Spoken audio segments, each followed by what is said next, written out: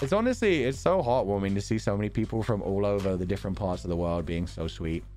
Yeah, and I've seen, I won't bring it up. I'll just say, continue to listen to what I said, like on debut 2.0 stream. Do not fight people for me. So yeah. You guys are doing good. Just don't worry about people like that. It's all good. Yeah, I will say this now because I'm feeling better now. I felt really bad after the Valorant stream.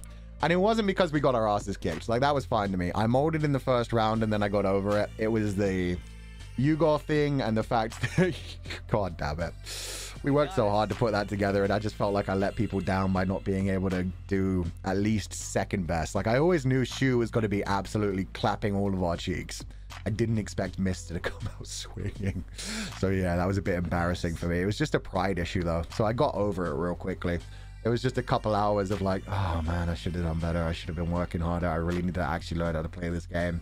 And then I looked on the fucking full gallery hashtag and there was that beautiful MV that somebody did of the Legatus 505 storyline, which is so well put together. It's so fucking beautiful. That just instantly cheered me up. And then we played Stick Fight the game. I guess that's the thing when you're a streamer, like you see the nastier comments coming out and a nasty comment will like really weigh you down so much more than like 1,000 nice comments. Like 1,000 nice comments, it will be like, oh, you guys are sweet, but you're just being sweet. And then when it comes to those couple of nasty comments, they're the ones that stick with you where they're like, yeah. It's, yeah. Especially when it comes to like self-evaluation, because I'm a big person on self-evaluation. So I think I learn a little bit from each streamer I do. And the one thing that I learned from that stream was never take anything that seriously. I took it way too seriously, way too early on. I was way too moldy. And so, yeah, I hope to never do that in the future. I hope I've grown from that. Yeah.